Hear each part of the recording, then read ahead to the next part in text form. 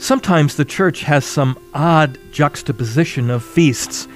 Yesterday we celebrated with great joy the birth of our Savior, Jesus Christ, and today we honor a martyr. Doesn't it seem odd that we go so quickly from joy to the serious story of St. Stephen, who according to the Acts of the Apostles was stoned to death? Hello, I'm Father James Kubicki. In one of my favorite passages in the Breviary, the prayer book that every priest is obliged to use, that passage appears today.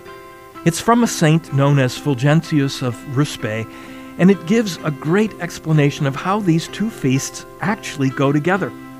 Here's how it goes. Yesterday, we celebrated the birth in time of our eternal King. Today, we celebrate the triumphant suffering of his soldier. Yesterday, our King, clothed in a robe of flesh, left his place in the Virgin's womb and graciously visited the world. Today, his soldier leaves the tabernacle of his body and goes triumphantly to heaven. Our King, despite his exalted majesty, came in humility for our sake, yet he did not come empty-handed. He brought his soldiers a great gift that not only enriched them, but also made them unconquerable in battle. For it was the gift of love. The love that brought Christ from heaven to earth, raised Stephen from earth to heaven.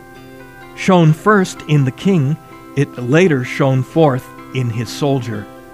Love was Stephen's weapon by which he gained every battle and so won the crown. His love for God kept him from yielding to the ferocious mob.